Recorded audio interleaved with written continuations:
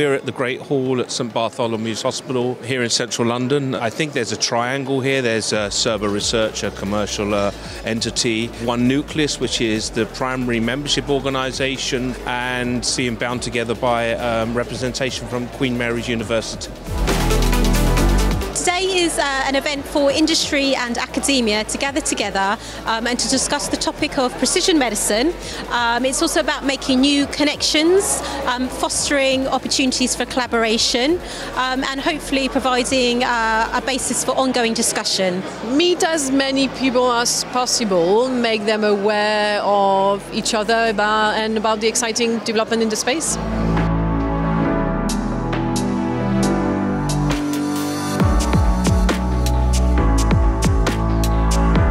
It's a nice group of people. I like that it's not too massive, so you're not getting lost. So yeah, it's set up quite nicely and quite a nice venue as well.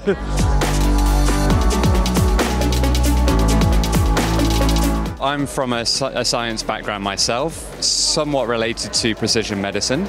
So it's been interesting to see the various different stakeholders who's interested in precision medicine, who we might be able to work with in the future. And I think these types of events are really good at connecting people.